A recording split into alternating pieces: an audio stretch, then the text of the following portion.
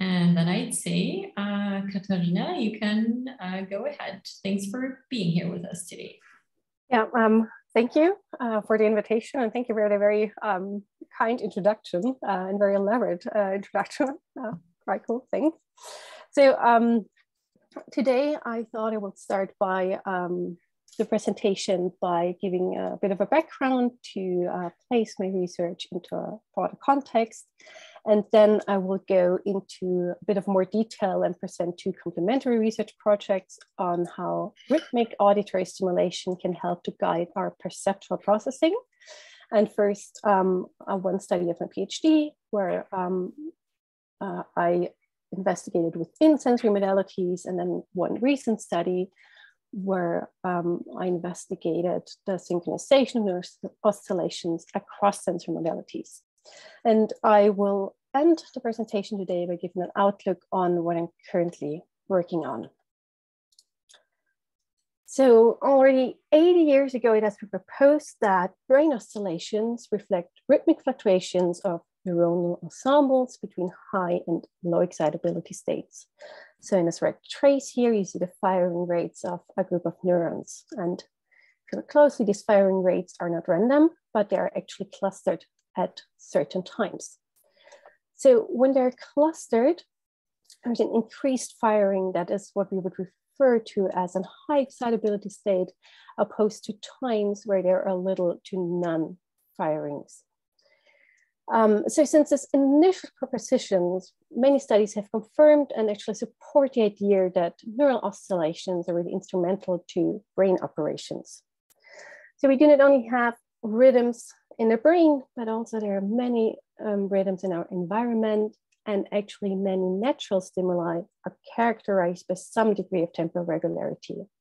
So one very prominent example that's very often used is music, where we have a very strong rhythm and a strong beat. But also if we go outside and look around in nature, if we hear bird chirping, or if we are at the beach, the waves of the ocean have a rhythmic structure, or if we chat to our friends, speech is also another example. The brain is quite remarkable and can actually capitalize on these environmental rhythms. And it has been suggested that the synchronization between these external environmental rhythms and our internal rhythms facilitates our sensory processing.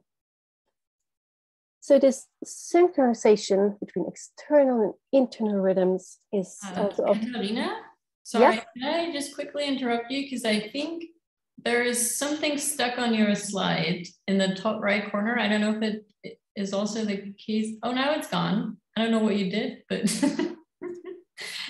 okay, so yeah. Okay, sorry. Yeah, I didn't do anything actually, but let me know if it's continuing. Okay, it looks perfectly fine now. Sorry for interrupting you. No problems. It's better that, like we just discussed before. So to continue, the synchronization between external and internal rhythms is also referred to as entrainment. And I will start now by having a closer look at the basic concept of neural entrainment. So while you're sitting here in front of your screen and listening to my talk, there is a lot of spontaneous oscillation going on in your brain. If I would play you now a series of temporal regular events, like a series of click tones, these ongoing oscillations gradually synchronize to this rhythmic input stream. So these ongoing oscillations align to this external rhythm by adjusting the phase to match exactly the frequency of the external stimulation. And this is what we would refer to here as entrained oscillation. So really the synchronization of an oscillation to an external rhythm by a phase adjustment is what I define as entrainment. So there has been a vast increase in studying neuroentrainment over the past decade, starting with the groundbreaking work by Charles Schroeder and Peter Lakatos. These neural entrainment effects have been observed in response to the auditory stimulation with a very impressive body of work by Molly Henry, for example, and also Sylvie Nozaradan. But also in the visual modalities, one example is Carl Matthewson's paper for rhythmic stimulation in the alpha range. This neural entrainment has often been linked to perceptual benefits, such as faster reaction times and also higher accuracies for targets that are presented in phase with an external rhythm. And the effects often been observed also in the low frequency delta and theta ranges. It's mostly true for the auditory modalities. So if we have, again, a closer look at this figure, one very prominent feature of auditory stimuli is that they are naturally unfolding over time. And our brain needs to continuously track this incoming auditory information to keep the internal representations up to date. If we now look at this entrainment framework, these ongoing oscillations synchronize to the external rhythm, which is also a process that happens over time. So while these temporal dynamics are quite critical to entrainment, at the time I did my PhD, there was actually very little research investigating this temporal evolution over the time course of several seconds. So that leads me to the main research question from the first project I will present today, which is, how does entrainment actually evolve over time? So in this first study, we compared long and short periods of stimulation to investigate the temporal dynamics of neural entrainment. So in particular, we used a 3 Hz frequency modulated tone in which we embedded 12 short silent gaps that were equally distributed around the unit circle. So the gaps are very short. They were between 10 to 20 milliseconds in length, and they were individually adjusted for each participant. So on the left-hand side here, you see this gap location plotted onto the sine wave, and on the right-hand side, I plotted them onto the unit circle. So they're the exact same location, just 2 different visualizations. So in the long condition, we inserted the gaps after 5 seconds of stimulation. And in the short condition, they already occurred after 1 second. And we distributed them across 3 cycles just to reduce the predictability within the auditory stream. So the periodicity was conveyed via fluctuations in frequency.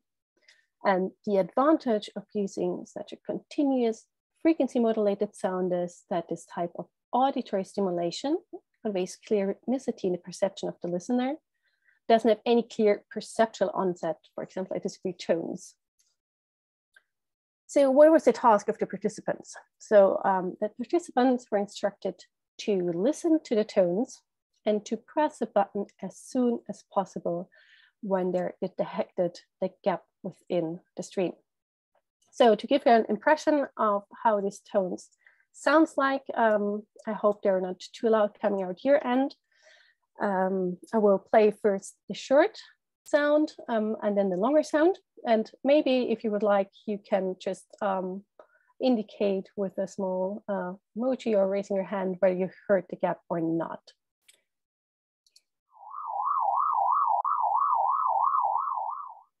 So this was the first sound. I know it very much sounds like a police siren. And here comes the longer version.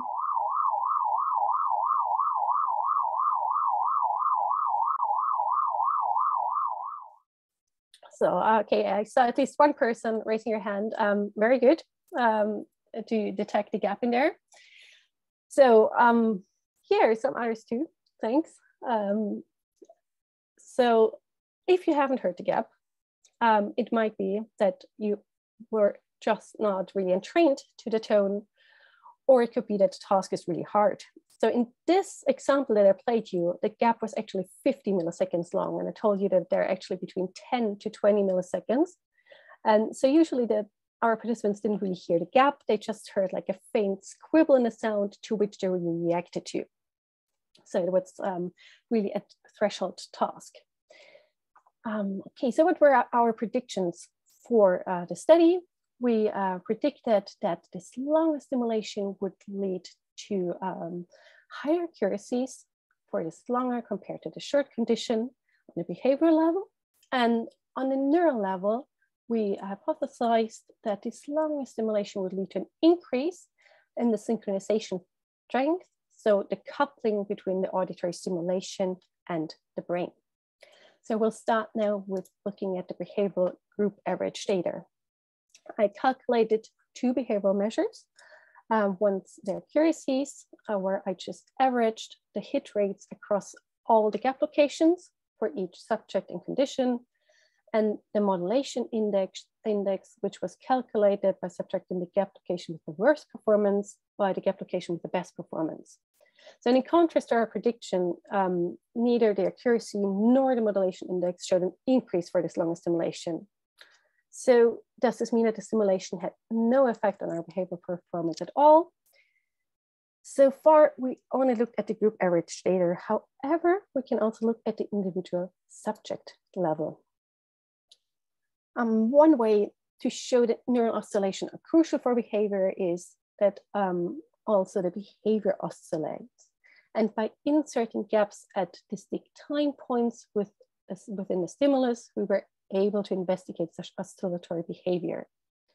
So on the left-hand side, you see the first gap location on the unit circle. And on the right-hand side, the black line is a schematic of our sound. The red dot is the first gap location. And so for each of these locations, we calculated the accuracies, and we did this separately for each participant. So we did this for the first, the second, and the third, and eventually for all our 12 locations. And then this behavioral profile emerges for the long condition in green and the short condition in blue. And we concatenated two cycles for better visualization purposes. So here you see the data of 4 exemplary participants. It is quite obvious, I think, from eyeballing that the behavior performance is quite closely following out of auditory stimulation. But what we also see is that across participants, there are quite some individual differences, with some participants having a smaller lag, whereas other participants are almost in antiphasic relationship. So I was then interested whether the stimulation, the behavioral are actually correlated with each other. And so we calculated circular linear correlations across participants, and we found that there is a significant stimulus behavior correlations for both the short and long conditions.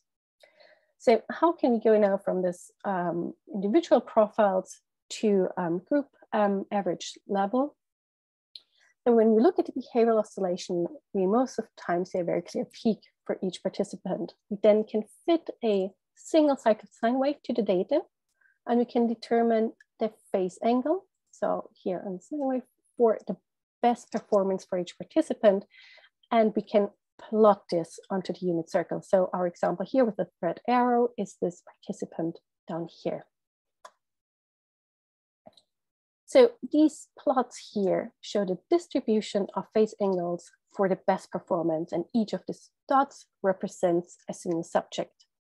So there is quite a spread of the participants, but most of them are actually clustered around here. And if we compare the two conditions in short and long, we see that there might be like a descriptive shift in the phase between these two. So from the behavioral data, we were also interested in neural entrainment, and we recorded 64 channel EEG. And in order to get a better estimation of the auditory cortex activation, we source localized the EEG data. And if you're interested in the pipeline, how we used it, we also published it later on in this paper here. So when talking about neural entrainment, one prerequisite is that you see the frequency of interest in your frequency spectra. So basically the stimulation frequency. I did first determine a region of interest here in the auditory cortex, and then calculated the frequency spectrum, which shows a clear peak at our stimulation frequency 3 Hertz, and also at the 6 Hertz harmonic. And the subsequent calculations that you will see were all done on this region of interest here. So I told you that I was interested in temporal dynamics of neural entrainment. And in order to investigate the prediction that longer stimulation leads to an increase of phase coupling strength, I computed the normalized Shannon entropy. So normalized Shannon entropy is phase coupling measure.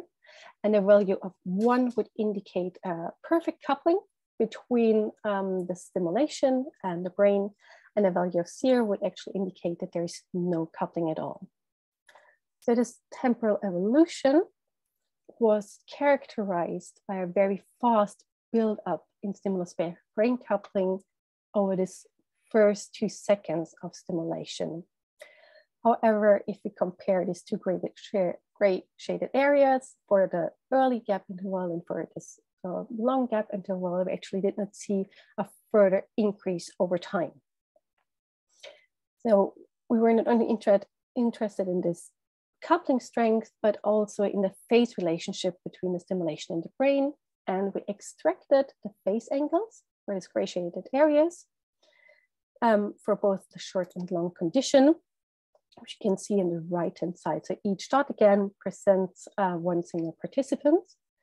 And if we test the 2 against each other, we see that there is actually significant phase shift from the short to the long condition. And this shift is also correlated with descriptive shift we have seen in behavioral data. So to sum up this first part of the talk, on a behavioral level, we have seen that our auditory performance was modulated by the phase of the 3 Hz frequency modulated tone. And we've seen individual stimulus behavior profiles. So this is basically a replication and it's an extension of the early study by Molly Henry and Jonas Oblaser that were published in 2012. If we look at the temporal dynamics, neural entrainment is really a fast process, and within 1 to 2 seconds, most participants are actually really entrained and on top of the stimulation. And while there was no increase in this phase coupling over time, we actually see a significant phase shift when we compare the short and the long condition. So taken together, we concluded that neural oscillations in the auditory cortex dynamically track the rhythmic environmental stimuli over time. So very often, we are not faced with only one single stimulus. In our daily life, we actually continuously receive multiple inputs from different sensing modalities, such as sight, sound, or touch. While I'm talking to you, if you're looking at the screen, you actually see me talking, and you also have the auditory input. 2 weeks ago, Julian Kahl, who I think is also here today, also talked about this multisensory environments and how and multisensory integrations in his talk. So here in my example, I want you to imagine just standing on a train platform, maybe not the best place to be right now with COVID, but just imagine that we can travel on holidays or to a conference again. So while you're looking at your phone or chatting to a friend, you all of a sudden hear the rattling noise of the incoming train, and you turn your head and search for the source of the sound. So in this scenario, an auditory input can help us to guide our visual perception and increase the salience of certain elements in a visual scene. So in our case, the incoming train. And it has been suggested that inputs from one sensory modality can be informative and actually influence both the neural and behavior processing in other sensory modalities. And we can probe this cross-modal influences also via entrainment. So if we go back to this framework here that I've presented earlier, one of the building blocks as proposed by Peter Lakatos is that neural entrainment is supermodal, meaning that neural oscillations in one modality can be entrained by rhythmic inputs of any other sensory modality. In this example here, an auditory rhythm can not only modulate activity in the auditory cortex, but also visual cortical activity via a synchronization of neural oscillations. So where we in the beginning, they're not synchronized over time, this auditory rhythm actually synchronizes both activity in auditory and visual cortices. And this leads me to the second research question, second project I want to present today, that is, can auditory rhythms not only guide our auditory perception, which we've just seen, but also our visual perception. So how did our paradigm look like? In our case, we presented as, again, a 3 Hz frequency modulated tone to our participants.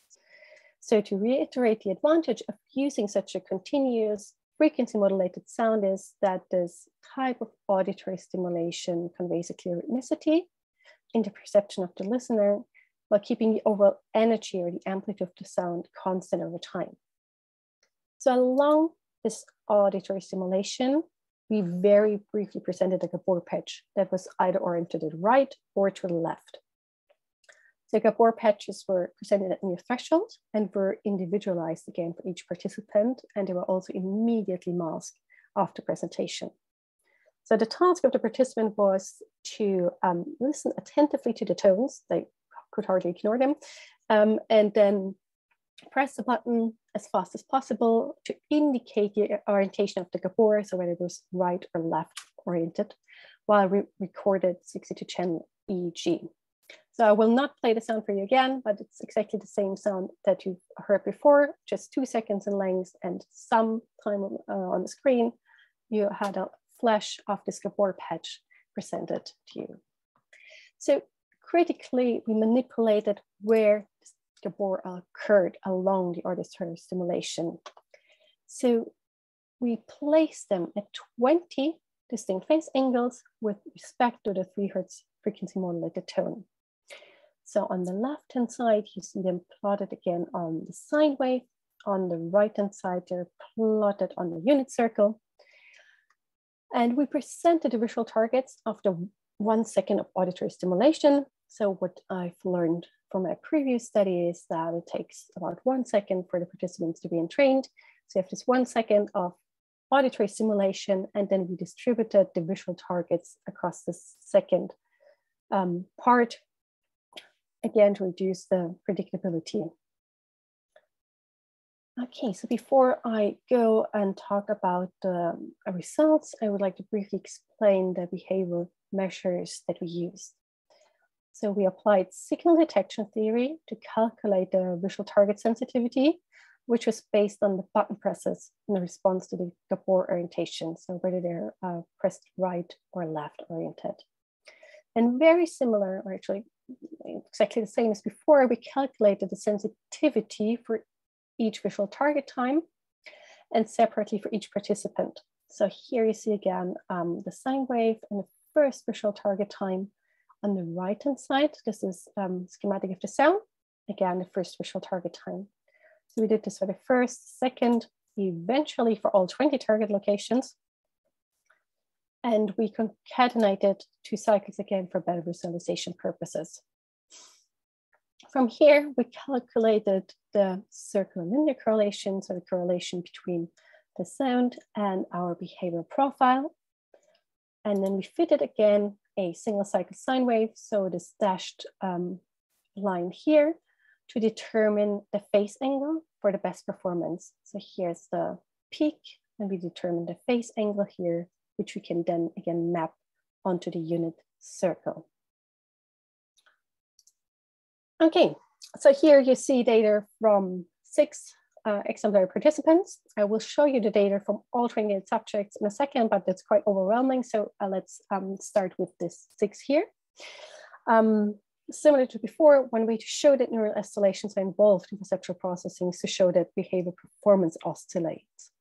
And in this 6 participants, it's again quite obvious, I think, by eyeballing that the performance is very closely following the auditory stimulation. So with the one difference than before, that before it was actually auditory performance, but here it's the visual target performance.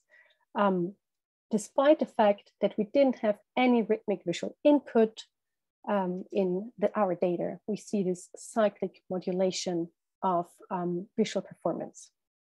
But what you can also see again is that there is quite some variation in terms of the lag across the participants. So here you see the data of all 28 participants, and I will walk you through this plot. So the value here in the right corner depicts the circular linear correlation value for each participant, and they're ordered from high to low behavioral entrainment. The colored lines correspond to the participants that you've seen on the previous slides. So overall participants, we found that visual target sensitivity was modulated by the 3 Hz frequency modulated tone. If you look at an individual level, out of these 28 participants, only 7 did not show a circular linear correlation. So these are the 7 gray participants down here. Further, we used k-means clustering to divide our data into 3 groups, which will become more important later on in the neurobehavioral relationship. So we had these 3 groups, which are called high entrainment, we have the medium entrainment, and the low entrainment group. I also plotted the, excuse me, the phase angle distributions for the best performance. So the dots here, colored dots, correspond to these participants on the left-hand side. And we do see, if we do a Rayleigh test, actual significant clustering, but you can also see that there again is quite some variation across the participants. So let's look at the neural data as a main indicator for neural entrainment. We calculated the intertrial phase coherence. So intertrial phase coherence assesses the consistency of brain responses across trials in response to the auditory stimulation. So on the right-hand side, we see the 3 Hz topography for this time window of interest. So we chose half a second before the visual targets appeared. So here in our time window of interest, we only had auditory simulation and no visual targets who were presented here in the second part of the simulation. If you think, okay, this doesn't look like my typical auditory topography where you usually have this very central block, that's true. We use the Laplacian surface filter, which basically increases the spatial resolution and obtains a reference-free representation of the underlying currents. And as my supervisor here, Kinoper, said, this topography also very much looks like a duck and a rabbit who are fighting over food. So we saw this really increase in intertrial phase coherence across all channels, but what we're really interested in is to see whether there's specific activations for auditory and visual regions. And so we chose these 4 electrodes on each side and plotted the intertrial phase coherence. And we see this huge increase in intertrial phase coherence. Here on the middle, it's actually collapsed over time. And when we compare it to the baseline, we see a significant increase. So the really interesting question is what happens in the visual areas now? So we chose the 3 channels here in the back. And also here, we see an increase in intertrial phase coherence, which is a bit smaller compared to the auditory stimulation, which is also what we would expect.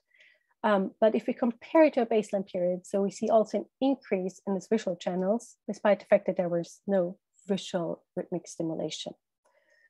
Then the next question that we were asking is there any relationship between this increase in phase coherence and our behavioral performance? So we used a k-means algorithm on our behavioral data, which partitioned our individuals into a high entrainment, a medium, and a low cross-modal behavioral entrainment group. So the sorting was exclusively done on the pattern of the behavioral data. And if we look at the neural data, what we see is that in the group that also has a high cross-modal entrainment, we see a huge increase in the intertrial phase coherence and its visual electrodes, where there's virtually no activity for the 7 people who did not show a significant cross-modal behavioral entrainment. So if we tested statistically, we saw that there was a significant linear trend among the means of the 3 groups, which was only evident for visual electrodes, but not if we do the same for auditory electrodes. So to sum up this second part, we saw that visual target performance was modulated by the phase of the 3 Hz frequency modulated tone. We also saw that this rhythmic modulation of neural activity could be seen across auditory, but more importantly also across visual electrodes, and that this cross-modal auditory to visual entrainment was related to the degree to which visual perception fluctuates. So altogether, we concluded that this auditory rhythmic stimulation can actually not only guide our auditory perception, but also here it works across the senses and influences our visual perception. So these were the two main studies that I wanted to present, and I would like to give now an outlook on what I'm currently working on in a collaboration with my friend and Anna Sam, who's working at Aarhus University. So far, I have talked about synchronization of neural oscillations at individual level. So very basic research, what happens if we are listening to an auditory stimulus within and across sensory modalities. However, synchrony is also highly important in many aspects of our life and has a very strong social component that I'm basically lacking so far in this research. So if you look at a few examples, music making might be an obvious one that doesn't matter if you're having like duets, like two pianists working together or an orchestra. The musicians have to coordinate the actions. They're actively synchronizing to produce a good performance. Also, if we go to sports, rowing is a very synchronized activity. And if you're in either Oxford or Cambridge, the boat race that happens in March and Thames is very, very important. And it's sad that maybe the team that better synchronizes usually wins, but that's up for the question. But another example is dance or any rhythmic activity which requires synchronization. So really interpersonal synchrony between people often features the coordination of our rhythmic actions. So we have this behavioral synchronization. And what Anna and what we have shown is that on a neural level, this neural oscillation very closely track the temporal dynamics of this behavioral synchrony between the two people.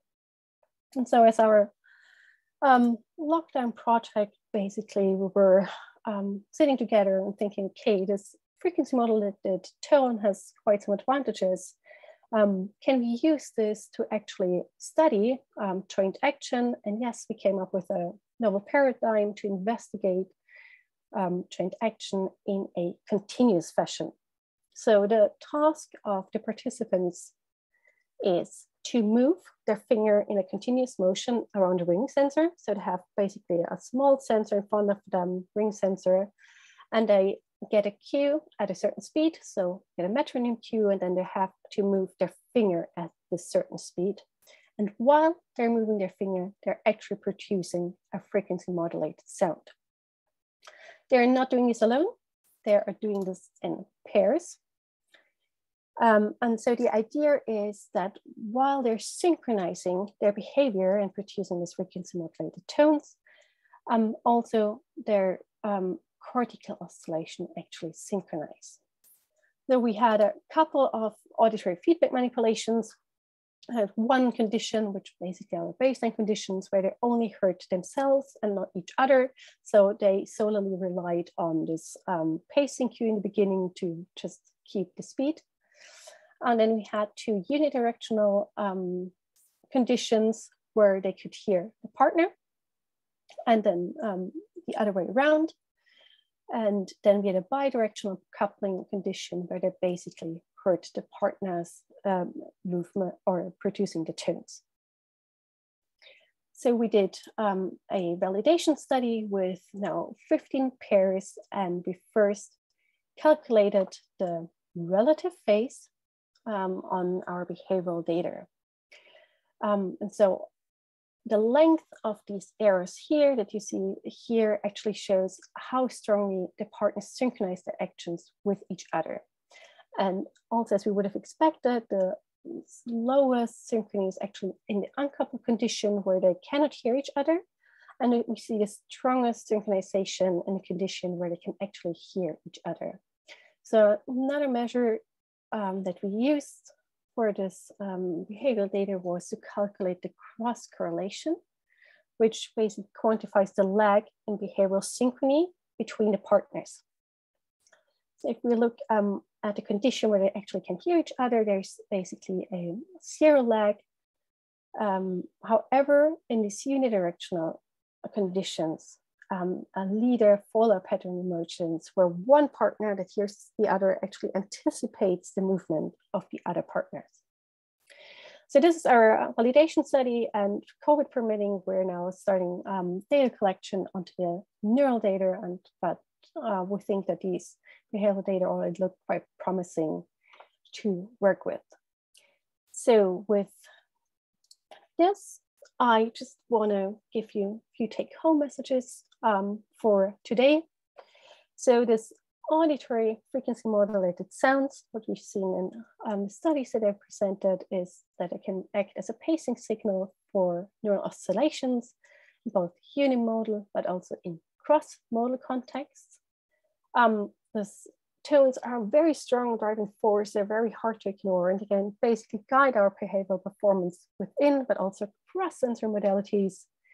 And we think that we can also use to probe interpersonal synchrony between two partners. And with this, I would like to thank my lab here. So that's I think 2 years ago now, the last group picture that we have, my supervisor Kianora, but also my PhD supervisor Stefan Debener, and Anna my long-term collaborator.